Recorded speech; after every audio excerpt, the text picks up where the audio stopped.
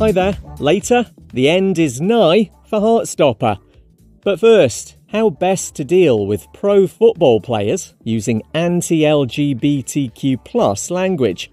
It's led to quite a few bans this year in the main Australian league, but gay South Melbourne FC striker Andy Brennan tells the Football v Homophobia podcast there is the opportunity for something more constructive. People just getting banned and there's no communication on why that ban's come about. I just don't see how that's going to help other people understand why it's bad. It's not going to help create conversations around the dinner table of why it's bad. And they're the things that essentially you need to do, because without that, you're not changing people's opinions. Andy's one of just 5 out professional male players in the world.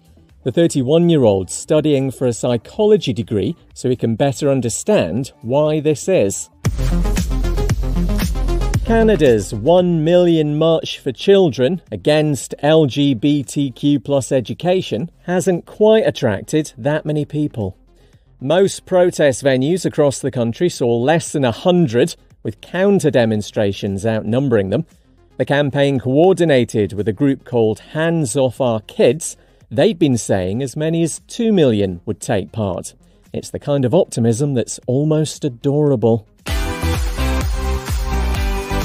And the author of Heartstopper has written 50 pages of the final graphic novel.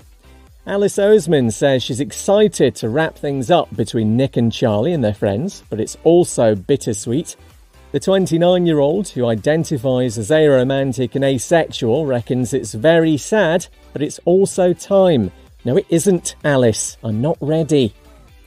Get in touch on our socials with your stories and ideas for Pride Daily. Links in the show description. I'm Kev McGrath. See you tomorrow.